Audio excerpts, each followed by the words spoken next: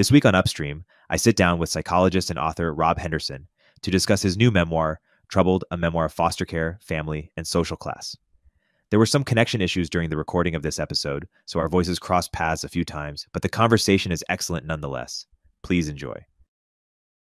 So, Rob, you've just written a memoir about how you grew up in foster care in LA, enlisted in the military at age 17, and then how you then went on to go to Yale and Cambridge. Why did you tell the story, and what do you hope that people take from your book? Yeah. Thanks, Erik. I mean, like objectively speaking, it's not like a particularly, I don't know. Sometimes I have these self-conscious doubts, like, is this really that interesting, the story? Because getting into Yale is not that likely, getting to Cambridge, I mean, it's not that likely, but these are places people go and it's not that interesting.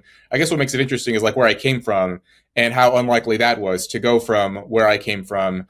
I cite some stats in the book. Only 3% of foster kids ever graduate from college. It's extremely unlikely to go to college in general as a foster kid, but then going on into the kinds of environments that I was in later in academia is even more unlikely. I think I've met one foster kid in the last 8 or 9 years at these kinds of institutions other than me.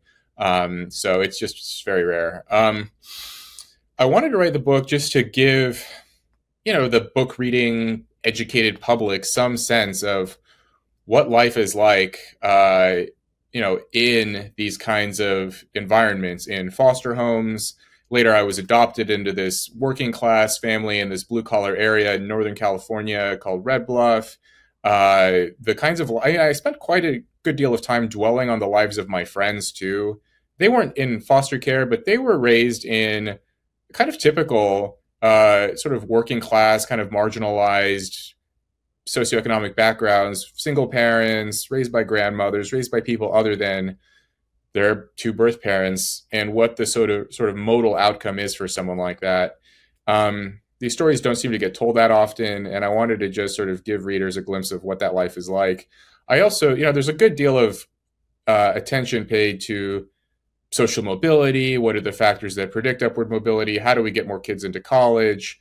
A lot of focus on inequality and poverty and how to solve these social ills. And a point that I wanted to make in this book is that, there's a lot of discussion about economics and education, but there are other questions beyond that: culture and family and developing the kind of inner resources as a kid in order to believe in yourself enough to even capitalize on opportunities that are put before you. A point I make repeatedly in the book is that, the raw ingredients for someone like me to go to college were always there, but I was just so weighed down by all of these forces around me, not necessarily economic either, not just because of money, but because of other factors, instability and neglect and all of these other things that people are they shy away from discussing. So I wanted to illuminate some of these phenomena. Why don't you explain some of these phenomena that you think are pretty subtle or insidious, but just as important and not being treated or respected as part of what's holding some people back? Right. Yeah. So there are a variety of different factors, but one thing that comes up consistently. So when you look at the research in developmental psychology, I think it overturns a lot of the popular sort of widely held beliefs about, what factors in childhood predict success or undesirable outcomes in adulthood. And so when researchers look at, for example, if they measure the link between childhood poverty and future likelihood of committing crimes or becoming addicted to substances or dropping out of school, basically poverty either has no link whatsoever, or the correlation is very tenuous. It's much weaker than people would expect.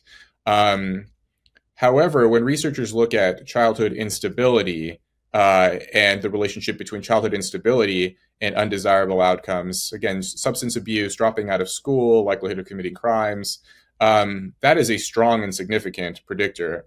And so childhood instability is measured by things like frequent relocations, divorces, separations, how frequently adults or people are moving in and out of your home, how frequently you move to different homes, just day-to-day chaos and uncertainty. And, I took that childhood instability scale when I first learned about it when I was in grad school, and I scored well into the top 1% of most unstable homes in the US. And, the childhood poverty piece, I think that's just, there's too much focus paid on that we are so reluctant to talk about having predictability, of having reliable caregivers, of having parents who put their children's needs before their own. And I lacked that, kind of consistently throughout my childhood when I was in the foster homes. I mean, there was a period where I was changing changing homes every few months, changing schools even more frequently than that. And there was a period where my foster parents and the social workers responsible for my case thought that I might have had a learning disability. And at the time, I didn't have any sophisticated thoughts about it as a little kid. But in hindsight, it's just kind of amazing that no one considered that, oh, well, maybe, moving this kid around every few months, changing schools all the time, and the fact that he has no adult that he can truly rely on for support might have some effect on his academic progress or how focused he is in school. It was just, oh, he's not performing well and he's getting into trouble and he just isn't doing very well. So we're just going to immediately jump to some kind of medical diagnosis. So maybe it's ADHD, or maybe he has a low IQ, or, something like that. And maybe those are factors, but no one wanted to consider that actually the foster system is really disruptive to a kid's development. And even, no one wants to talk about that. And of course, I think some people would hear that and, they immediately want to jump to, well, maybe the foster system needs more funding, or maybe the schools, maybe the teachers need to be paid more. And maybe maybe the answer to those things is yes, but also, how does the kid feel subjectively? What's their firsthand sort of subjective experience? How safe do they feel? Do they feel like they're invested in their own education? And do they have people looking out for them to make sure they're doing homework? And there's a line towards the end of the book that I say, going to class every day is not as important as having a parent that makes sure you go to class every day. And that's the piece that I think that we're often missing in these discussions about poverty and inequality and upward mobility. And so someone listening to that may say, oh, how do we solve for that? But one of the things that you write in your intro is upward social mobility shouldn't be our priority as a society. Instead, it should be a byproduct. Why don't you unpack that a bit? Yeah, well, I just think that, like, the people who set education policy and the people who, the chattering class, the people who sort of dictate the discourse, they tend to be people who are very good at school. They tend to be nerds or people who, take a lot of pride in their education and in their resumes without really thinking about, is this actually like a worthy goal for people? Should everyone follow this same path? And there's that, what is that phrase, like, what gets measured gets managed. And so it's an easy way to sort of tick that box of, did someone graduate college or not? And if not, then how do we, fix that or improve that, without really thinking about the factors underlying it. And, upward mobility, it's fine. It's a laudable goal, getting more kids into college and getting kids into higher paying jobs. But one point that I try to make throughout the book is that, conventional badges of success do not suddenly, heal the, extremely upsetting experiences from early childhood. That, even if every single kid who grows up very poor or in a foster home or in some kind of deprived or dysfunctional environment, even if every single one of them gets a degree from an expensive college and earns a comfortable upper middle class income and gets a nice house and everything, on paper, they're successful. That doesn't suddenly make everything okay. Everything that they went through prior to those achievements doesn't make it okay. And so there's kind of two pieces there. On the one hand, it's, we're focused on upward mobility and we're focused on the wrong things in order to achieve it. Again, the culture and the family piece. But then on the other hand, is upward mobility even the most important goal we should be striving for? We should actually be focusing on, what happens before age 18 rather than after. What is the kid's experience like? Are they happy? Do they feel safe? Do they feel secure? Did they have a decent childhood? I think that's an important piece as well. I mean, I just had this conversation. One thing that I wasn't expecting, Erik, like when I was writing this book, just how many sort of quote unquote affluent or upper middle class people would connect with this book. And what I'm finding is, like, a friend of mine the other day said he read the book and he went to an expensive college. He's doing very well in his life, but he was telling me how his whole life growing up, all his parents cared about was that him and his brother would get into an Ivy League college. That's all they cared about. And so, they were very cold to him and his brother, and every single decision they made was just sort of openly, will this get you into a good college or not? And that was sort of, pervasive throughout the family. Was just every decision, every class, every extracurricular was just optimized for college. And so he did go on to be very successful, but he says, like, looking back on it, he was very unhappy. He felt very lonely. He felt like kind of disconnected. He feels sort of ambivalent about his family. And, I think, like, in many ways, he told me, like, he probably would have preferred having a closer relationship with his mom and dad and maybe not going to such an expensive college and living out his parents' dreams. And maybe on paper he would have been earning less or went to like a less highly ranked college, but the idea of like being closer with his mom and dad may have, more than made up for that. And so I think we're just sort of, aiming for the wrong targets oftentimes. We'll continue our interview in a moment after a word from our sponsors. The tech world turns to the Brave browser for its unbeatable privacy protections. But did you know that Brave also has a private ad platform? Brave Ads offers first-party targeting, and it's been cookieless since day one, so you can relax while third-party tracking cookies disappear from the web. Today, millions of people turn to ad blockers to avoid being tracked and pestered online. But Brave's new ad model aligns incentives for users and advertisers. Users earn rewards for viewing ads, which they can save, spend, or pass along to their favorite creators. And advertisers score points for respecting user privacy, generating ROI without invasive tracking. So whether it's high-impact announcements on the new tab page or keyword-targeted ads in Brave Search, Brave offers diverse, private, future-proof ad formats for all your business goals. Join the future of advertising at brave.com/ads. Mention MOZ when signing up for a 25% discount on your first campaign. But if we were to aim for the right targets, is there any intervention points that would make a difference there? Or is it kind of, you have the family you have and, that is what it is?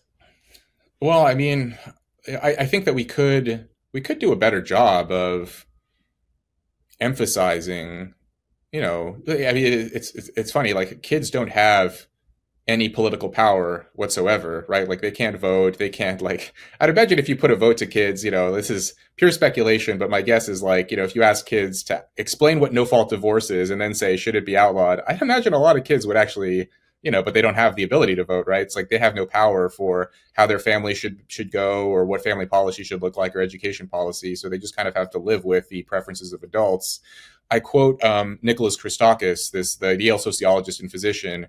He wrote that, basically every single decision about child welfare and child outcomes in the US have been dictated by adults, and what was best for kids was kind of secondary or not even considered at all. It's all about sort of what do adults want for themselves rather than what would be best for their families or for their kids. I mean, I think on a smaller level, people who have sort of cultural influence, who work in the realm of ideas could sort of emphasize, there are better and worse environments for kids. Melissa Carney wrote a great book recently, The Two-Parent Privilege. I think having discussions like that can definitely contribute. I can give a small sort of anecdotal example. I've spoken with two people recently who read my Substack and who read some of the stuff that I've written. And both of these two people, they are, successful people, but they were both explaining how they were having kind of, their marriage was kind of rocky, and there wasn't any like abuse or mistreatment or anything, but they were just kind of getting bored and they were kind of unhappy. Things weren't, going in the direction that they'd hoped. But then they read something that I'd written, and instead of, going towards the direction of separation or divorce, they decided to actually work on their marriage and communicate with their partners. And one person said that, him and his spouse, they decided to go to couples therapy because they had small children and they wondered, like, is this going to be good for my kids? And then they read something that I wrote and reconsidered. And so I wondered if that was sort of scaled up, and instead of, to be frank, every time you open some like prestige media outlet and anytime there's a question of marriage, often it's like either questioning it or trying to undermine it or ridicule the whole institution. If instead we tried to shore up support for it and confer, more status to it and recognize more of its importance in the context of children. I mean, if there's just two adults and there's no kids involved, you can do whatever you want. But if there's small kids involved, to actually sort of consider what will be the long-term effects on them. Yeah, it seems like there is this concern in the culture that if you celebrate motherhood, that takes away from celebrating careers, that the careerism, and that there's this. Yeah, not the opposite, right? Like if you celebrate a very successful, accomplished, female senator or CEO or something, no one's accusing you of denigrating mothers, right? But if you celebrate motherhood, suddenly people feel exactly as you said, which I think is interesting. One pushback to the celebrating of motherhood at the expense of sort of female careerism is people say, hey, if you have people outside of the workforce, that has real effects on the economy today, right? Women, contributing to the workforce increases GDP. And so it's worth just acknowledging that there is even a trade-off to encouraging more women to be mothers. But I wonder if it's a trade-off between current and future GDP, because, hey, if we have, more careerist women, that means, less kids, and that means less people down the line. And so maybe that's one way of thinking about the trade-offs on purely just economic terms. Not, of course, there's all sorts of other cultural and downstream impacts from a society where women are less, mothers are less celebrated because, careerists are more celebrated. Yeah, that's an interesting point. I mean, where I thought you were going, and I think, yeah, that's important. That sort of long-term versus short-term GDP. But where I thought you were going was sort of, similar direction, the sort of cost-benefit analysis of, because you're speaking kind of about the sort of, upper middle, upper class, like that, if a mother with an expensive degree decides not to work, in some way the economy is losing something there. But I'm thinking more about sort of the blue collar, sort of more working class and poor, that, when kids are raised in sort of single parent homes or chaotic environments, the likelihood of those kids becoming addicted to substances or becoming homeless or going to prison, that costs the economy money. And so, we're also, basically when kids are raised in chaotic environments, on the one hand, you could invest in women and get them to work and so on and so forth. But more broadly speaking, if you're undermining marriage and you're downplaying the importance of family and stability for kids, it looks very different at the other end of the spectrum for more sort of working class and poor kids and what their lives are like as adults. I mean, I had 5 close friends growing up. None of us were raised by both of our birth parents. And of those 5 guys, 2 of them did go to prison and one of them was shot to death. And, the others are kind of working like menial jobs and, kind of getting by. But I do wonder, like, if they had more stable, more secure early lives and better influences and better mentors and, factors around them, that maybe they would have been sort of more, if we're speaking in the cold language of economics, they may have been sort of net contributors rather than net, the term I'm looking for, but net costs. Yep. It seems like one of the big contributions of your book and your work is introducing class to a society that only thinks about race and gender differences when it comes to, say, dynamics at university, for example. And one of your big contributions to the sort of intellectual culture, one of the biggest ideas I think of the last few years, Mark Andreessen has said, and I agree, is this idea of luxury beliefs. And for our audience who may not be familiar, can you briefly unpack this concept and how it might relate to or some examples? Yeah, so I coined this term luxury beliefs when I was in grad school doing my PhD.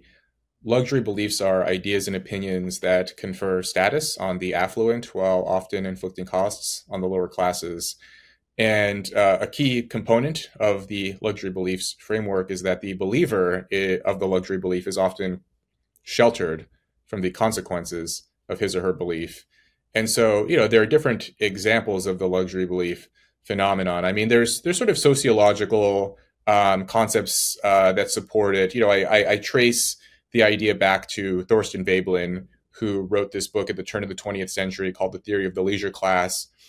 Veblen's key insight was that, back then, 100 plus years ago, most of the affluent members of society exhibited their status. They performed their class through expensive material goods, luxury goods, through top hats and evening gowns and pocket watches and monocles and, attending lavish and expensive events. Just, it was very sort of materially driven performance of class.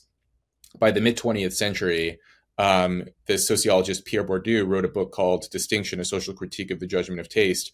And most of his observations were he was French, and so a lot of his observations were about, his countrymen in France and how the affluent of his society displayed their status. But a lot of it translates. I mean, it's easily recognizable. So one of his points was that people will convert their economic capital into what he termed cultural capital. So he coined this term cultural capital, which is essentially people will take their money, their material resources, and they'll convert it into sort of behaviors and customs and habits, intricate and expensive tastes. So, at that time in the mid-20th century, it was sort of learning the subtleties of different vintages of wine or different styles of artwork or music.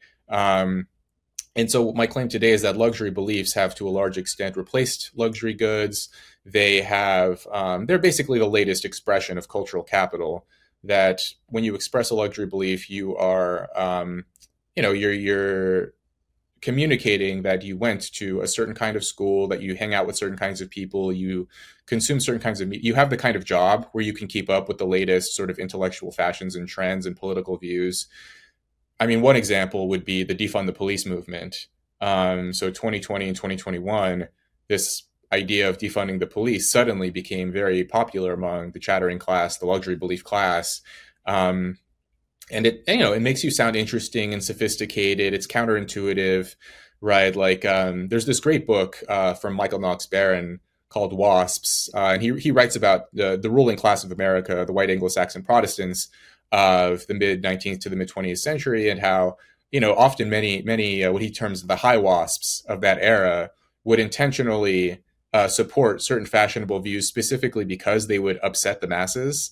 They enjoyed this idea of what he termed the vulgarians getting upset because, the WASPs held something in opposition to what was conceived to be conventional at that time. And so this is kind of an example of that, of, the sort of, median American voter likes police. Well, one way for me to distinguish myself and show that I'm not a member of the unwashed masses is to say we should defund the police. And in a way, you're also sort of signaling that you are, you're so safe and secure that if there were no police, you would be unharmed by it. So there's a sort of costly signaling component. And we saw this, that crime skyrocketed across the U.S. Most of the victims of the crime were poor people, and non-white, sort of marginalized communities were the ones who were suffering the most in the wake of the defund the police movement. And there were reports of people in affluent Chicago neighborhoods hiring off-duty cops or security guards. People in New York were fleeing to the Hamptons during the riots in 2020. And so, by and large, sometimes they do catch kind of they do catch a stray bullet, so to speak. There was a tech entrepreneur, I think somewhere here in California, somewhere in SF, someone did get like stabbed or something. And that made front page news, ironically enough, right? That was something that people were actually talking about when the peasants kill each other, that's one thing. But when an aristocrat gets killed, suddenly we all have to, suddenly it's taken seriously, and we all start talking about it on social media, and the mass media reports on it, and the person gets identified by name. We also saw this with those two journalists. This was last year. Two different journalists were killed. And they were like identified by name and had like entire pieces written about them and their activism and all this stuff. And I thought, like, it's so interesting because a lot of people died like after the defund the police movement took effect, and police departments did have their funding reduced, or in addition to the political impact and the policy, it also just cultivated this general attitude of suspicion and mistrust around law enforcement, such that, police departments are struggling to recruit officers. They were retiring in large numbers. And a lot of the existing police officers are just sort of a little bit more wary of acting, because they know that if someone catches something out of context on their smartphone, that their career is over. And so just generally, it's a bit more lawless now. And a lot of this was due to this defund the police luxury belief. And so you have two other posts that connect to this idea. One is be wary of imitating high status people who can afford to counter signal, and why dumb ideas capture smart and successful people. Why don't you unpack the main ideas here? Yeah, I wrote that. Well, it was originally, I think I wrote it in 2021, but I sort of repurposed it for my Substack recently, this idea. And one I guess like one recurring question I got after I coined the luxury beliefs idea and started writing about it and speaking about it, people would say like, well, you're saying that, luxury beliefs are held by highly educated, affluent people. Like, how is it that, people who went to college and people who are, at least on paper, supposedly very smart, why do they believe things that are clearly nonsense? And there are a lot of different reasons for this, but one that I highlight in that long essay is that intelligence can be used to accomplish multiple goals. Your smarts, right? Like if you're a smart person, you can use your brain power to seek the truth. That's one use that you could make of your outsized brain. But another thing you can do with it is climb social hierarchies, or to navigate complex cultural minefields and find your way to obtaining more, greater prestige and strengthen your reputation and win the favor of your favored political in-group.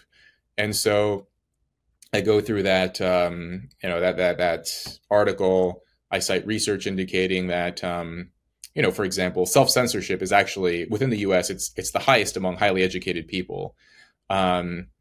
So for people who have a high school degree or less in the US, about 25% of people in that category say that they withhold their opinions for fear of being fired or damaging their employment prospects. And then for college graduates, it's 34%. And then by the time you get to people with postgraduate degrees, it's 44%. And so, basically, like when it comes to certain contentious political issues, if you speak to someone with a postgraduate degree, you might as well flip a coin to determine whether they're telling you the truth. And the reason why they're self-censoring is because they're well aware that there are certain things that are taboo, and as a result of this sort of self-censorship, they very quickly pick up on what's okay and what's not okay to say, and they withhold their views. People who are the most ideologically driven on both sides of the political spectrum do tend to be more educated and have higher earnings than the average. Most Americans kind of have relatively moderate views. I cite the work of David Shor, the Democrat political analyst, in that paper, and he reports that basically most Americans are fairly moderate and aren't particularly strongly political in their outlook. But then the higher up you go in terms of education and earnings, people become very politically aware and very conscious, and they learn to use their sort of cognitive and material resources to implement their preferences, and they are often sort of they have this sort of blind spot in terms of what's actually true in the world versus what their preferences are. And you can see this historically. There was a survey in the Soviet Union which found that the highest earning and most educated citizens in the Soviet Union were the most supportive of communist ideology. So like white collar workers were 2 to 3 times more supportive of communist ideology than semi-skilled laborers and farm workers.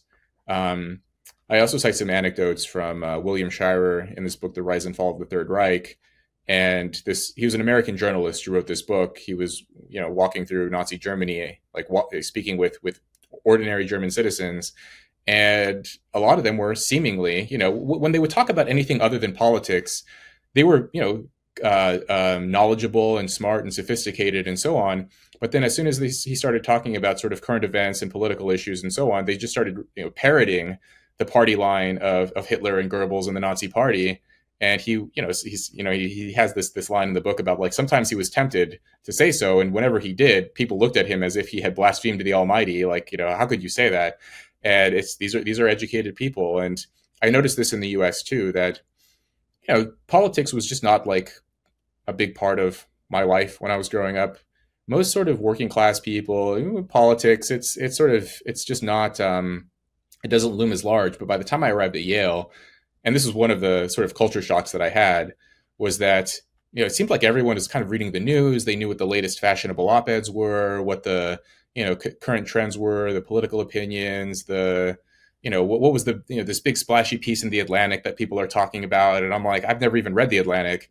And it was just a very important part of American upper middle class life to know, what are the current events, what are the political, even if you don't agree with the political issues, to be able to sort of recapitulate the views of various sort of prominent cultural critics and commentators. And this was very new to me. And, so long story short, right, like that's basically the point, that smart people will often expend their abilities, their intelligence, to sort of use it as a form of motivated reasoning. They have these blind spots, and oftentimes they're not even aware of it. That's one piece of it. But then the other piece is that they're also very good at knowing, quickly picking up on what the taboos are. So even if they disagree with them, they'll withhold their opinions. Yeah, one of the contributions I wanted to talk about that you've made is in dating, particularly analyzing dating app data. And one of the things that seems obvious in retrospect is that there's sort of this effect where the top percentage of men are getting a much wider set of women. And I think it's something like the top 20% of men are competing for the top 80% of women or something. Why don't you briefly unpack what was most surprising about going deep on dating app data, or something that maybe the public may not fully appreciate about what's happening in the dating markets? Yeah. I guess this was something else that I sort of became a little bit known for, was writing about what's happening on the dating apps and on dating in general. I mean, because I actually dug into some of the research on this, and not just kind of like, there was this popular Medium article that came out, and some people have challenged some of his conclusions, but it did find, basically the punchline for that one was like the top 20% of men are receiving sort of 80% of the attention of the women. And, then the bottom 20% of men are trying to compete for the the top or bottom 80% of women, something along those lines. There's just massive sort of asymmetry there. And, it was interesting. But then I actually looked at, sort of peer reviewed psychology research and people who were actually studying this in a more kind of, scientifically rigorous way. And there was one paper that essentially came to roughly the similar conclusion, which was that basically the average man on Tinder, so this was a Tinder study, that the average man will swipe right. They'll like the profile of roughly 60% of the female profiles they see. So more than half of women will be swiped by the average man. So the vast majority. Whereas the reverse, so when women see male profiles, they'll only like roughly 4% of the male profiles they see. And a lot of those 4% of men are almost certainly the same. It's the same 4%. And so you do have this effect where, 4% of men are getting the vast majority of the attention. There was a similar study on Hinge, which found that something like 10% of the men on Hinge were getting 60% of the matches. And, just anecdotally, I could see this when I was in college. I saw guys who would collect matches well into the thousands. I knew one friend of mine got like something like 20,000 matches in total. I mean, it was, he got this like special perks from these apps. They were like, oh, you're like a high value user. Here's like, we're going to lift your radius restrictions and XYZ, and just give him all of these free perks. And then, then I knew other guys who would get like maybe a match a week. It would slowly trickle in, and they'd have difficulty even finding a single date on the apps. And I think that's kind of the typical male experience on the apps, is like, you just don't get that much attention. If you're a very desirable male, you get a lot of attention. And I think this is probably having, some non-trivial effect on why, growing numbers of young people are single or have no interest in a relationship, or, it's something like, like record high numbers of young men are single. And, it's probably contributing to some degree to like the cynicism that young people have about relationships now, because, it's one thing where, back in the day when you had to meet someone in person and you had to sort of fumble your way through a social interaction, and you had your kind of reputation on the line, and often social circles would overlap. So if you were cold or mistreated someone, word would get out, and so people would behave themselves. Whereas now, if you match with someone and you'll never see them again, like you have these kinds of like dark triad men, people who men who are very high on these dark triad traits, who will say very cruel things to women, or they'll manage to get them out on a date and then, deceive them in some way. And so what I think might be happening, and this is sort of like the stylized, narrativized version of what might be happening, would be, basically men who are high on the dark triad traits, narcissism, psychopathy, and Machiavellianism, get on the apps. They accrue a lot of matches. They're usually very good at first impressions. I mean, this is sort of consistent finding in psychology research, is that men who are high on the dark triad tend to make very good first impressions, but then gradually they tend to burn bridges very quickly, and people sort of learn who they really are. They sort of identify that, oh, this very sort of glib and charming person is actually untrustworthy. So they have to move on very quickly. But at least at first sight, they're very attractive to women, and maybe tell them lies or tell them they want a relationship. They sleep with some women and then just ghost them or never talk to them again. And this is costless because, they don't have the same friends in common, so it wouldn't matter. Then these women have, maybe a few of these negative experiences with these men who lie to them, and then they themselves become very cold and will, kind of be cruel to the men that they match with, or decide that men aren't worth it anymore, and so on. And this is, this is kind of a male-centric point of view. I'm sure there are probably women who are very high on the dark triad who, also kind of mistreat men as well. But, I've heard, several different from several different sources that, men who are using these apps can accrue lots of numbers very quickly. And, one can only imagine, like, the women who interact with them and what they must feel like after, especially like, when they think that they're this is on the path to a relationship, and then it just goes cold. So I think like this is probably having some outsized effect. And I have seen some interesting data recently that more and more young people are opting out of the apps. I don't know if this is going to continue, or if this is, I'd want to see some more data on this, but it wouldn't surprise me if that was the case, that there was this kind of, this often happens with sort of psychopathic, like dark triad personality types. Like once they infiltrate into something, it's like fun for a little while, then they infiltrate and kind of ruin it, and then it kind of dies, and then people move on. And I wonder if that may have been what happened with the dating apps, or if people are developing more sophisticated ways to weed out these types of people. That's great articulation and overview. It seems like there's a real matching problem where there's just a large set of unhappy people who are not getting together. And it feels like I've only identified a few different solutions to this matching problem, all of which seem either unlikely or undesirable. One is that women change their dating preferences, i.e. Date down, so to speak. 60% of women are college students or something to that effect. And, women are less likely to date people in a less, who didn't go to college if they went to college, or are in a worse socioeconomic position. So either women do change their preferences and decide to date down, or the median man starts to do better than the median woman, again, at least in terms of college or otherwise, which also seems either unlikely or undesirable, at least to a certain population, or a certain sort of, or to most people, perhaps. And then the other is if polyamory or polygamy is normalized, i.e. we just embrace the status quo and find a way for that to be sustainable. But that seems unlikely. I don't think we're gonna have a ton of Elons out there just having kids with multiple people.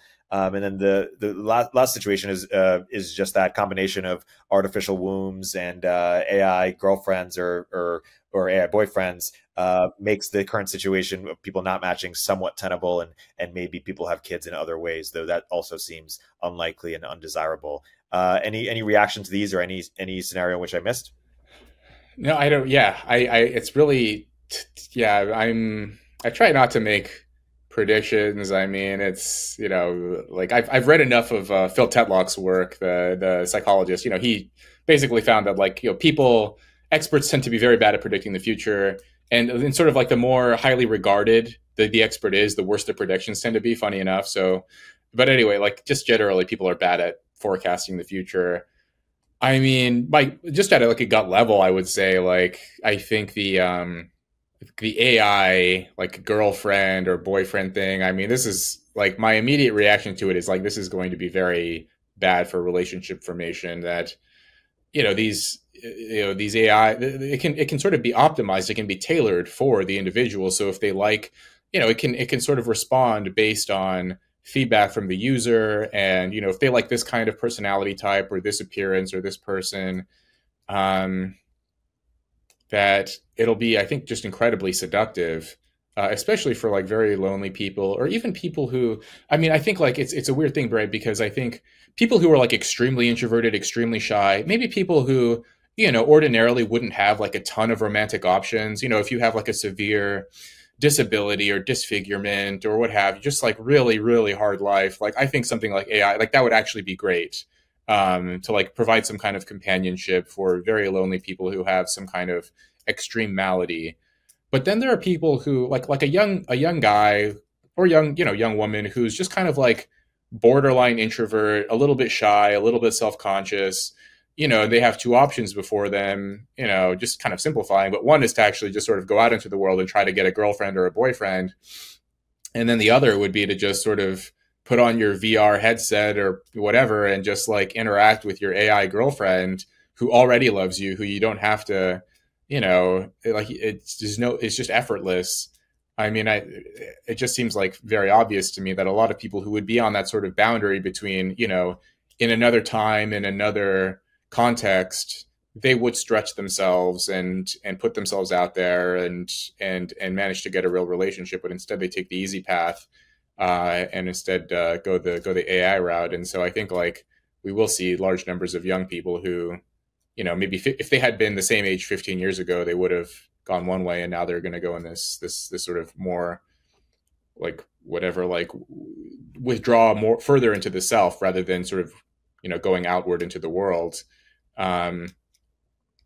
Yeah, I don't know, man. It's very difficult to see. There's Jeffrey Miller, the evolutionary psychologist. He wrote this very interesting piece a few years ago for Edge, and he basically said like technology explains the Fermi paradox. I don't know if you're familiar with this piece, Erik, but it's really, basically he says, yeah, well, yeah. So yeah, for the listeners too. Like basically his point. He's an evolutionary psychologist, really smart guy.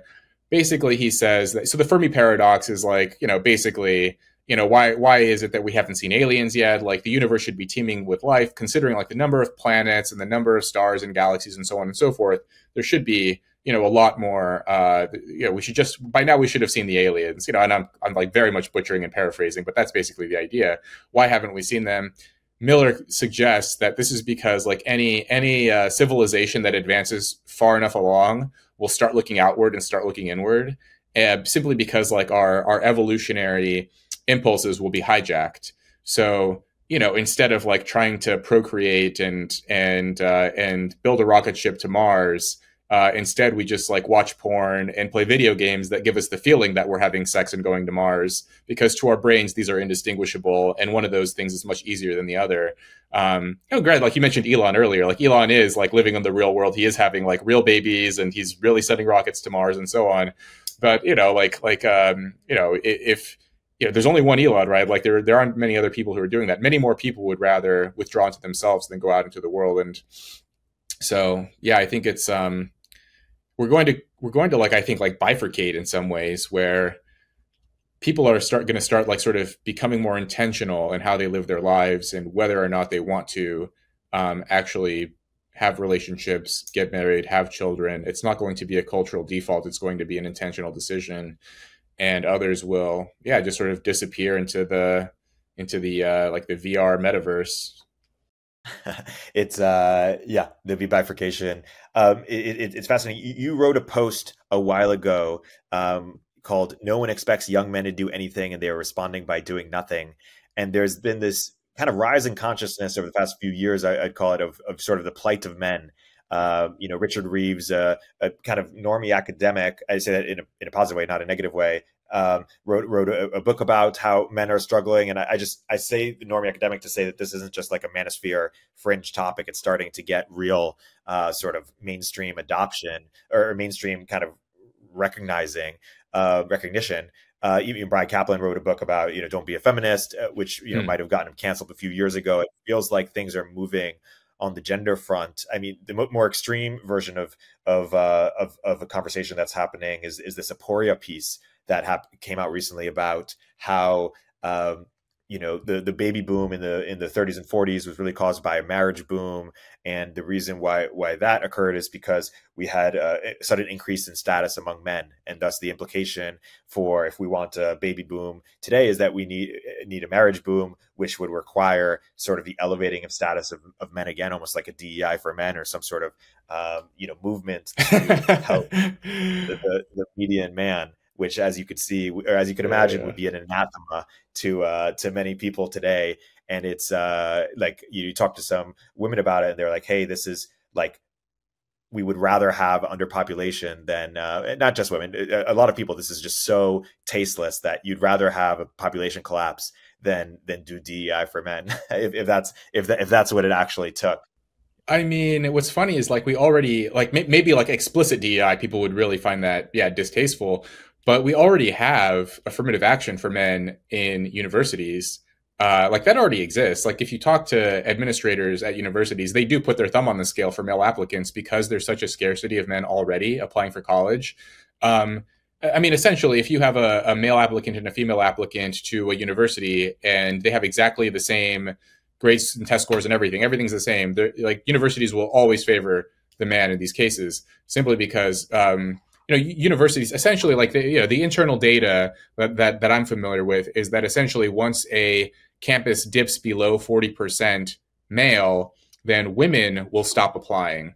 Because college is many things. One thing that college does is provide, supposedly, if you believe, the conventional stories, it provides an education, and you learn things and whatever but you get your degree. But then the other service that at least like the sort of conventional colleges provides is like it's a dating service, right? Like girls also like to go to college to meet guys and to date and to have fun and so on, and you need guys there to do those things. And so if there aren't enough guys, women start to lose interest on campus. And so like, a lot of universities are already implementing, kind of a DEI for men. I've never heard it put that way, but that's funny.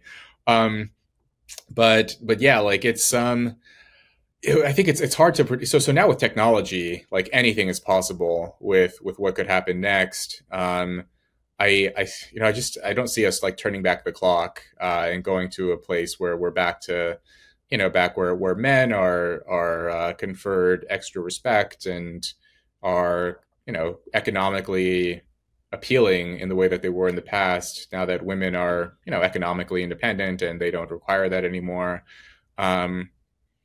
There's really interesting work from Gregory Clark, the economic historian. He's written a couple of different books. One was called The Sun Also Rises, SON. And basically he finds that, assortative mating actually hasn't changed that much throughout the centuries. And he looked at a variety of different societies. I mean, he looked at England, he looked at Sweden, he looked at Japan.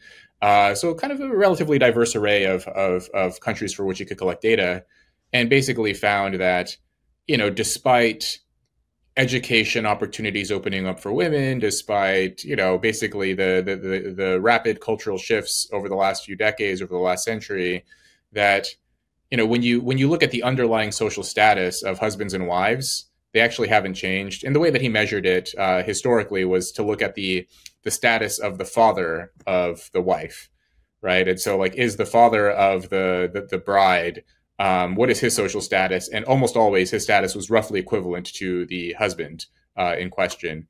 And so, like, there's this story like that we tell about like the mid 20th century where like executives would marry their secretaries, and that doesn't happen anymore. And there was some of that going on. But then if you looked at the father of the secretary, the stylized fact would be, the father of the secretary was probably an executive or someone who was of roughly equal station to the man who's asking his daughter to get married. And so even though, on paper they're different, there's sort of underlying, cognitive ability and personality and preferences and all of those things are aligned. But then again, like with technology, with more and more men just completely dropping out, like, I mean, it's a real problem, man. Like I have friends who, that I grew up with who are just like completely checked out. Like I've met like 20-year-old Zoomers, like guys who have, they've hooked up with girls. Maybe they've slept with some women, but never had a girlfriend. Like that's like a very common story now. That even when I was 20, it wasn't that I'm a millennial, but like yeah, it was still like getting into a relationship was still ultimately the goal. But now with Zoomers, it's just like if you hook up, but if you don't, it's fine, and just normal to like not ever actually have a real relationship, to just be stuck in a string of this term situationship. Like that's just kind of the norm now, where like no one even seems to care that much about boyfriend or girlfriend, or yeah, it's very different now. Yeah, and so do you expect in the future the current trends only to continue? If you don't expect sort of the economic situation to change or preferences to change, that there's just this increasing like bifurcation basically, or increasing non-connect, like men and women just don't match? Yeah, I don't. Yeah, I don't know. Like I said, it's hard to predict. I mean, I think like seems like the most plausible outcome would be, yeah, that like this bifurcation idea of like some people will become like some version of Amish, where they will like intentionally avoid the technology. I mean, in the same way, like, have you ever met someone like this, Eric, where they're just like, I've never done cocaine because I know I would like it too much, so I just like abstain from drugs because I know that I'll just get addicted. Like there are those, and I wonder if like the same thing will happen with like hyper realistic VR porn or AI girlfriends or something, where like there will be people who will just say like, I know that I would get sucked into it, so I'm just not going to do it.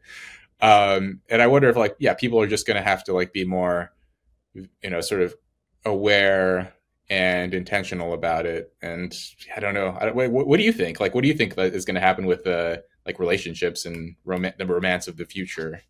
I suspect that current trends will continue unless until morale improves. No, I think unless there's some significant change, I wouldn't be surprised if there is some sort of subtle or implicit sort of DEI for men, as you mentioned. Like maybe there's affirmative action for men that tries to get closer to 50-50 in colleges, because I think women also recognize the challenges with not enough good men, and so maybe there are like cultural initiatives that get at this from a more oblique or indirect way. I think there's going to be more men's movements, some of which are going to be positive and some of which are going to be very extreme. Like I wouldn't be surprised if in a few years Andrew Tate looks kind of tame, like relative to like what's coming.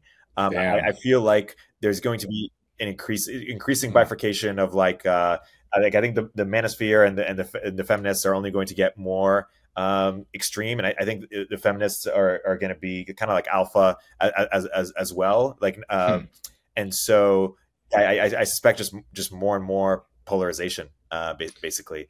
But yeah, it'll get interesting.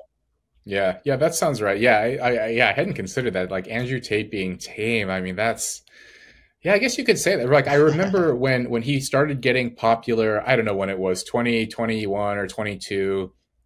I saw like mainstream, legacy media columnists saying basically like they almost like lament, like they kind of missed when Jordan Peterson was popular, right? They were like, like Jordan was, whatever, he was cantankerous old man or something, but like compared to Tate, he was more sensible and more grounded and whatever. Now you have this just like, this TikTok influencer who's just, way more in your face and provocative. And so, the idea that, maybe in like a few years, you'll have like Andrew Tate 2.0 or 3.0, who's just like, even more out there. I mean, that actually does sound like very, very possible. I feel like this idea that someone controversial is going to seem tame in a few years is not just limited to this idea. Like I wouldn't be surprised if we start to have much more honest conversations about IQ as well, as the science gets better, as the technology gets better.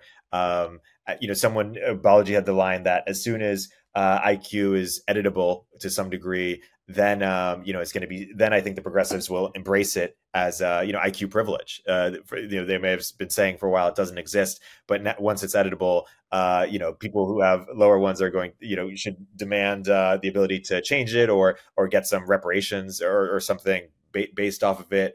It's interesting how these things can change so quickly once there's a incentive to hide them versus make them public because of what people gain as a result. But my more overarching point is that as the science gets better, as the tech gets better, it seems like true ideas want to become public, or want to, and so maybe the Charles Murrays of the world or other people will become more tame or versus vilified. That's interesting. Yeah, I mean, I do remember. Yeah, in a way, this kind of vindicates this discussion Steven Pinker had several years ago. He was at some panel or something, and he was basically defending this idea that we should have open dialogue about various ideas, because if, public, respectable intellectuals, or, just basically like more responsible people aren't speaking about it, it will sort of be discussed anyway in sort of more darker corners of the internet, or people who, their aim isn't just to communicate the information in a sort of matter-of-fact way, but in order to whatever, like be, with this sort of gleeful tone, or sort of enjoy sort of mocking people or insulting people. And so, yeah, I mean, you had someone like Jordan Peterson, who was, communicating in a sort of a psychological way, grounded in research, grounded in, his experience and so on. And then you have someone like Tate, who's just like, he doesn't really talk about empirical research or differences between the sexes or whatever. He's just like kind of speaking from his firsthand point of view as like a pimp and someone who just wants to collect a large following. And someone like Charles Murray, right, who's like a respected scholar at a think tank, who's written a lot of books. And, even behind closed doors, if you speak to more left of center professors and intellectuals and so on, like they will acknowledge that they respect Charles Murray. They would, many of them wouldn't say it publicly, but privately they acknowledge that he's done great work. But he got like unpersoned, right? And so like now it's, anon Twitter accounts and, people with sort of more, perhaps, more malicious motives or something, who are deciding like to post FBI crime stats and criminal IQ and differences and all this stuff. And I mean, we kind of did it to ourselves, that we wouldn't allow the conversation to be had in a public way, in a more responsible way. And now irresponsible people are having it. And it's, it's kind of like, it's the fault of the chattering class, honestly. Like they kind of deserve what happened, because they wanted to police the boundary of polite discussion. And, it's like, what did you think was going to happen? Like, of course, these conversations are going to be held anyway. So maybe this is a segue to another topic that you've written about from a different perspective, but universities, right? We're now having a great sort of reckoning to some degree. It feels like the Bill Ackman discovered DEI, a couple of months ago, and maybe is threatened to end it like within a month or something. I mean, it's kind of crazy his progression and how much traction he's made. It feels like this is the greatest threat to university hegemony, like, I don't know, since I've been alive or paying attention to it, in terms of the ability for the public on Twitter to litigate the firing of the president of Harvard, or the president from a non-woke perspective, from a non-DEI perspective, and it's just creating a broader conversation around what's actually happening at these universities. It feels like Jews have woken up at the very least. Of it, what's fascinating about Jews is that there are a large percentage of donors, but a very small percentage of people. And so, we see these pro-Palestinian sentiments on universities, and Jews are saying, whoa, what's happening here? And because they're a large percentage of the donor base, they can actually threaten the university in a way that, lots of angry anti-woke people could never threaten the sort of economic security of the university. So how do you make sense of what's happening here, or more broadly, like what's under discussed as kind of the challenges of these universities in terms of pursuing their supposed mission of pursuit of truth? I know you're involved with UATX, and what would you love to see if you look back in the next few years and we say, hey, wow, we have a much better climate on and higher education? How could that happen? And one thing I'll just say really quickly is, while I love efforts like UATX and Teal Fellowship and others to come, we want more of it. I also think the taking over existing institutions is underrated by people who want to make a change. Because I'm in the startup and VC ecosystem, startups and VCs tend to think in new institutions, But I think what Elon showed and what Bill Ackman showing is like the power of almost like the private equity mindset of like, hey, it's actually pretty hard to start something new, like a new Harvard. Like let's do that. But also maybe these institutions are not as hard to influence as people think. Like with coordinated, Chris Rufo, of course, is showing the way in some ways with coordinated campaigns. Maybe you can actually influence existing institutions to move in the ways that you want, and maybe we just gave up on that. Yeah. I mean, I don't like when people, mostly on the political right, or at least like the non-woke center, when they debate like, oh, we need new institutions, parallel institutions versus reform. Like, I just think like the whole, like, you can do both. Like, you can walk and chew gum at the same time. You can sort of concentrate your efforts depending on your preferences. There are enough people, enough resources to do both, depending on, where your inclinations are and what your predilections are. So, I'm involved with UATX, and I want the project to succeed, but at the same time, like, I definitely support efforts for reform. I don't think it's, I'm not like one of these black pill doomers of like, oh, Harvard's over, the New York Times, it's all over, like all these places, they're all captured. Of course, like, time changes, opportunities arise. Like, I think 3 or 4 years ago, it would have been inconceivable for Harvard to oust a black female president, right? Like at the height of the George Floyd era, it's just impossible. But political forces aligned and things happened, and Rufo and his team, and it's just depending on how determined you are, if you're whatever, like the whole, like that cliche about preparation meets opportunity, right? Like that's there's some truth to that. And so what would I like to see happen? I mean, like, even something as basic as upholding the rules that are already on the books, right? Like, there was that story a couple of months ago about Brown, and like a bunch of students, didn't they like barricade themselves in like the president's office or one of these buildings or something? And the administration actually called the police and had them arrested. And I read that, I was just like, I was completely flummoxed by this, because like, because that's what I wanted for the longest time, was like, why aren't they arresting these kids, or why aren't they like actually penalizing them in some material way? And then I just thought, like, it's impossible. Like, these people just don't have it in them. It's just, I guess it's just like, for whatever reason, if you come from that back, I almost thought like this, thinking in that these terms of like, well, it's like almost like a form of privilege, that if you're the son or the daughter of an aristocrat, like, the administration is just not going to arrest you or call for you to be arrested. But no, they actually did. Like, they managed to do this, and it was nice to see. And it would be nice if more universities did that actually, there are rules in the books for student misconduct and threatening violence and interfering with people's lives. And, you don't have to come up with anything new, but just like actually uphold what's on the books already. Like, the guidelines and regulations don't uphold themselves. It's not like the text jumps out of the books and, puts the kids in handcuffs or something. Like, no, like, an adult needs to actually say, like, you agreed to this when you matriculated to this university, and you're violating this rule, and this is like the inevitable consequence. And so, and whatever, like, they're going to be fine anyway, right? Like, if you go to Brown, you're never like, your life isn't over just because you got arrested once. You're going to be fine anyway. But at least to like have some penalty for misconduct would be nice. And I think that alone could have some effect on the culture on campus, the climate, to just know that you can't actually, you can't violate the rules like that. I think they could do a better job of sort of fostering intellectual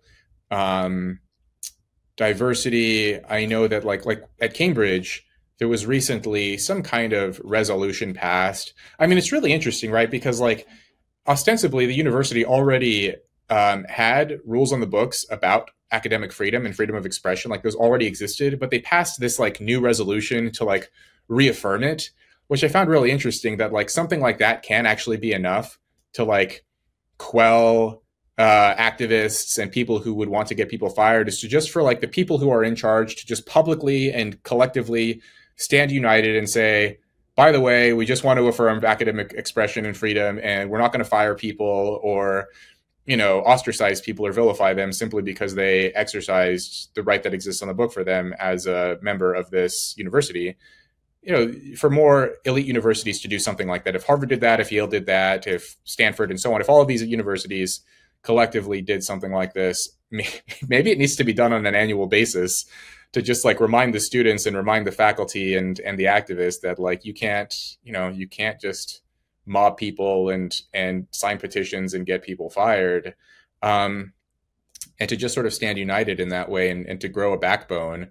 I mean, a lot of these, a lot of it is just due to cowardice. Like, I know professors who have privately told me, they've seen their colleagues get mobbed or attacked or ostracized, or the petition circulated, and they want to say something publicly. Like, they would like to say, like, this is my colleague, this is my friend, this is someone that I respect.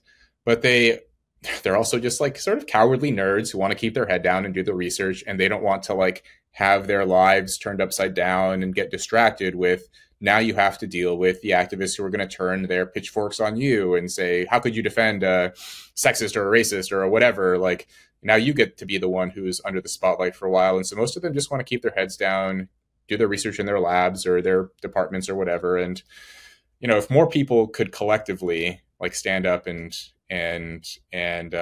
say something about this, and more have been doing it, to their credit. I mean, especially in the wake of, of October 7th and everything that happened after that, you are seeing more professors speak out finally. I mean, it took ages, man. Like, in my book, I describe my observations of kind of like the birth of what people now call wokeness in 2015. And it took 9 years, and like however many hundreds of professors who've been fired, and students who have been ostracized or had their admissions letters revoked, and it took 9 years of just a completely disorderly lunacy before these institutions seem to finally be drifting back to the right track. It took a long time, but it's nice to see it. It's fascinating because people back then, the Jonathan Haidts of the world, who I think have done great work, but I also think have like underrated the dangers of what's happening. They would say things like, "Hey, it'll sort of succumb to its own contradictions, or it'll burn itself out." And I thought that was the cope or wishful thinking. Although I wonder if something like that has happened. I mean, certainly having Trump out of office has contributed significantly to not having kind of a boogeyman threat. But then also, I think perhaps, sort of extremists overplaying their hand a little bit too significantly. Maybe COVID accelerated sort of the, discovery of the incompetence. But then also, maybe it's the right wing or anti-woke activists who either, showed what was happening or presented paths to actually fight back. So maybe it's a combination, but interesting to sort of explain or try to explain how that's happened. Yeah. I mean, I think, there is something. Yeah. I remember thinking that was a coup too. I like Jonathan Haidt a lot. I like his work. I mean, not just his sort of public intellectual work, but also his like moral psychology work, which was actually how I initially became a fan of his.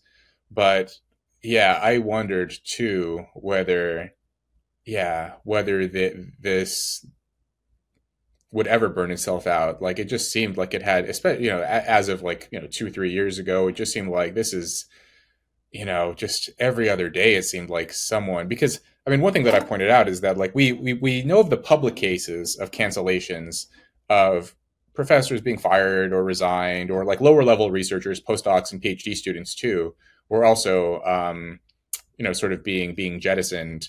But for every public cancellation you saw, there were probably at least 5 others that you didn't see, because I knew several people who were fired or forced to resign, and there was no media attention at all because they didn't want it, right? Like, again, like most researchers just want to keep their head down. They don't like, unwanted attention. They don't like being in the spotlight for something that doesn't have anything to do with the research.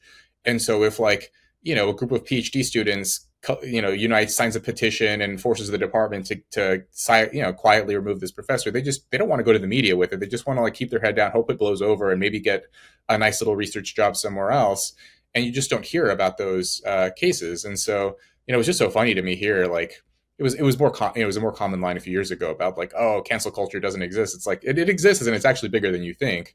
But people just have this, they only see what they see, and there's all of this other behind the scenes occurrences that we're unfamiliar with. But yeah, I mean, it seems like we're in a hopeful moment, and I think there's reason for sort of cautious optimism. Yeah, I want to gear towards closing by ending with a couple of topics that you dive into deep in the book. So you talk a lot about obviously your experience in foster care, and it's not something that's discussed pretty publicly, or that the public has a wide insight into. If you could wave a wand and change anything about how the foster care system works today, what do you think would be the biggest intervention or change that would make a positive difference?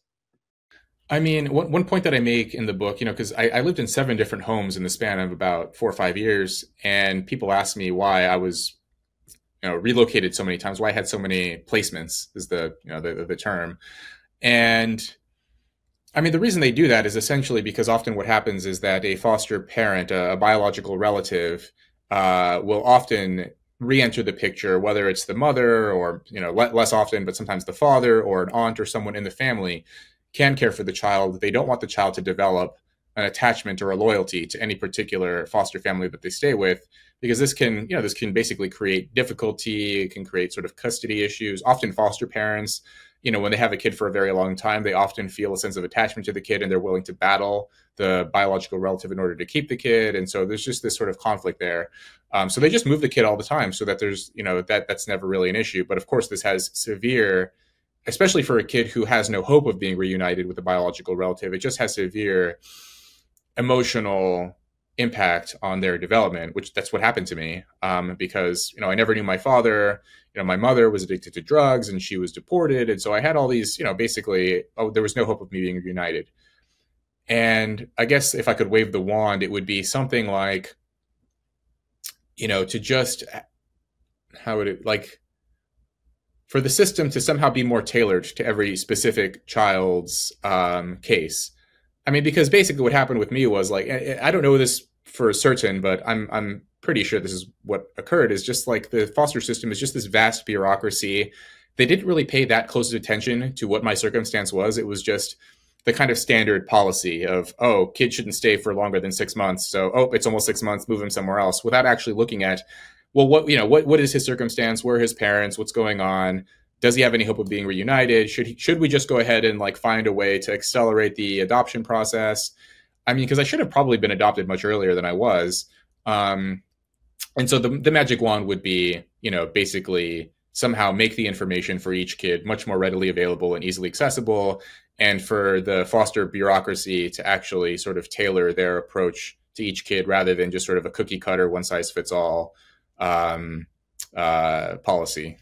That makes a lot of sense. I just want to transition to your time in the military. The military is not something that's greatly understood as well in terms of what it's like to be part of it. In recent years, there's been some concern over sort of the wokeification of the military, because you see these ads that sort of have these certain dynamics to them, these woke dynamics to them. What do you think is misunderstood about the role of the military in sort of norms or value or status or culture formation in the country in terms of how it serves today? Yeah, I mean, what's misunderstood? Well, I think, like, we have, like, maybe kind of two popular or, like, widely held views about the military in the U.S. So one is, like, that kind of post World War II era where you just had, like, all these guys come back and they use the GI Bill, they go to college, and it was just this sort of engine of upward mobility for a lot of young men in the U.S. in the 40s and 50s. And it did serve that role. I mean, it also, I think, helped to sort of promote like kind of assimilation, because a lot of the people who served in both of the wars were actually the, like, first generation or second generation, like, sons of European immigrants. And so you had, like, Irish and Italian and Jewish people, like, people from, not too far disconnected from the immigrant background, who were suddenly all serving. And then they all go to college and sort of build that middle class life. And then, just sort of integrate into the American lifestyle.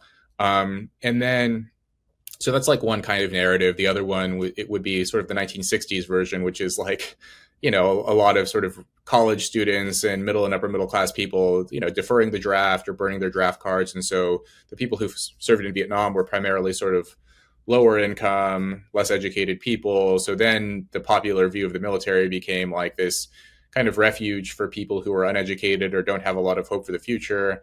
And I think, like, those two somehow became, like, the popular views. But I mean, the military is a lot different now. It's very kind of professionalized. It's,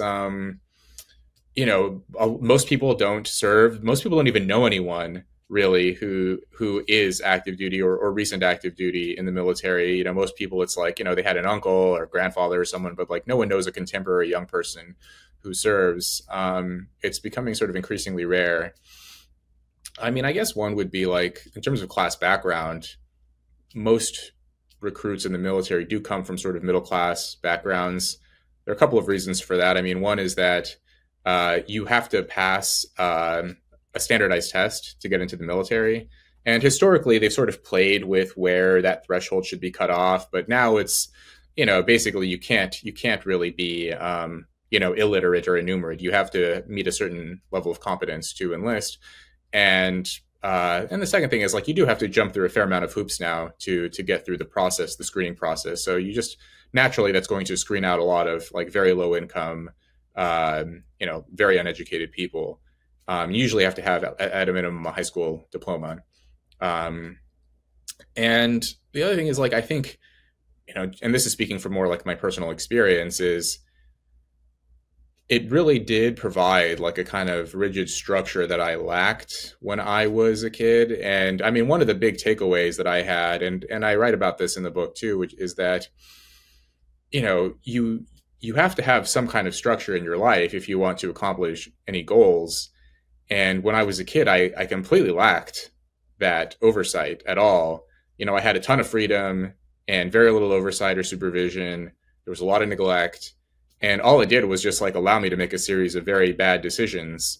But then by the time I got to the military and I realized, like, oh, having structure, having rules, having expectations in place, despite the fact that I really didn't like it. You know, I remember like the first year or so, I actually really, there was, you know, some periods like in basic training, especially, where like I hated my instructors and superiors and the fact that I had to listen to them. And I had like a little bit of a chip on my shoulder with authority and everything.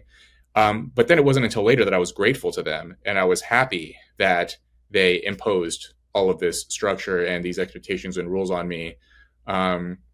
Because good things started to happen. You know, it took me a while to sort of make those connections of, oh, actually, if I, you know, follow this itinerary, this routine, and, you know, sort of build a scheduled patterns into my life, that actually, you know, good things started to happen. And I actually felt better despite, you know, at first I didn't like it, but actually, you know, in the long run, it was actually good for me. And so, you know, for someone like me who really lacked it in my early life, to get it later was really critical. I mean, it was funny, the other day, I was speaking to someone on her podcast about, you know, she was like, you know, when I speak to you now and then I read about who you were when you were 17, it's like, I can't even make that connection because you're such a different person. And, you know, I basically explained that I was in the Air Force for 8 years, right? Like, that's a long time to be like, it was 2 enlistments, 2 4-year contracts. It's a long time. And those were like my formative years, right? From 17 to 25. You know, when my brain hadn't the cement hadn't dried, like I still, you know, like basically I was still forming habits and becoming an adult and building good habits. And, you know, I learned that, you know, basically eventually I learned to sort of impose that self-discipline on myself rather than needing it from an external source. And anyway, ultimately, all of this is to say that all of the tools that it equipped me with did lead me to, you know, go on to college and do pretty well academically, and you know, learn how to be an adult. I appreciate the overview. Gearing towards a last question here, tell us more about what's in the future for you. Like, how do you think about your moonshot or what you're trying to do? Because there are a bunch of different directions that you could go in, you know, deep dive in. And what's most interesting to you? What's your moonshot? Oh yeah, I mean, I don't know. It's been like I've already exceeded my own expectations for myself, and so now I'm in this weird space of like, you know, I did a PhD, which I never thought I would ever do. So I got more education than I expected. Like, I never expected to write a book this young. I thought at some point in college, I did have this idea of maybe writing a memoir or some kind of autobiography, but like that was going to be, you know, maybe when I'm an old man. But forces aligned, and, you know, literary agents started to express interest at a much earlier stage of my life than I expected. And, you know, I just went for it. And yeah, newsletters doing, I mean, at some point, I think you and I have talked offline about maybe I'll do a podcast. Maybe I'll, you know, do some, you know, YouTube channel, you know, because eventually I would like to sort of be in a position where I could amplify people's good, like what you do, right? Like you speak to interesting people, you communicate and share interesting ideas, and I like that. I like the podcasting medium. The other thing is if the book does well enough, and it's a big if, is to explore getting it optioned for movie or miniseries or something along those lines, because the sad fact is that most people actually don't read anymore. I mean, it's increasingly rare, but more people will watch movies. More people will sort of, like, if I could communicate the message and the lessons and some of the stories from the book in a different format that would be more easily accessible, that would be great. But that, a million things have to go right for that to happen. And so, these are just a couple of things: podcasts, and then possibly movie. And I'm going to keep writing regardless. If the book does well enough and they let me write another book, or I'll just self-publish, like, I'm going to keep writing either way. And one thing I'm certain that I won't do, despite my earlier, I mentioned my earlier guarded optimism about the universities. I don't want to be a professor. I'm not that optimistic yet. I don't know if there's room for someone like me in the academy, at least as it is now. But I wouldn't rule it out. And someone like you, meaning your interests or your perspective on things, or I mean, even some, like, if you believe in, group differences, you believe that, like, men and women are different, or take IQ serious. I mean, you mentioned maybe the left will start taking IQ more seriously later. But, if you just, like, accept the conclusions of, sort of basic social science research, that alone can be enough to get people to despise you. So, yeah, I mean, and then also to just speak very frankly about these things is, it's still difficult to do. Still got to walk on eggshells if you're in the academy. Yeah, if you have common sense on certain topics, you're a liability. Exactly. Well, Rob, let's wrap on that. The book is Troubled, a memoir of foster care, family, and social class. Highly recommend it, as well as Rob's excellent Substack. We'll put links in the description. Do or order it. Rob, thanks so much for coming on the podcast. Thank you, Erik. This has been great. Upstream with Erik Torenberg is a show from Turpentine, the podcast network behind Moment of Zen and Cognitive Revolution. If you like the episode, please leave a review in the Apple Store. Turpentine is a network of podcasts, newsletters, and more, covering tech, business, and culture, all from the perspective of industry insiders and experts. We're the network behind the show you're listening to right now. At Turpentine, we're building the first media outlet for tech people by tech people. We have a slate of hit shows across a range of topics and industries, from AI with Cognitive Revolution to Econ 102 with Noah Smith. Our other shows drive the conversation in tech with the most interesting thinkers, founders, and investors, like Moment of Zen and my show Upstream. We're looking for industry-leading hosts and shows, along with sponsors. If you think that might be you or your company, email me at erik@turpentine.co. That's ERIK@turpentine.co.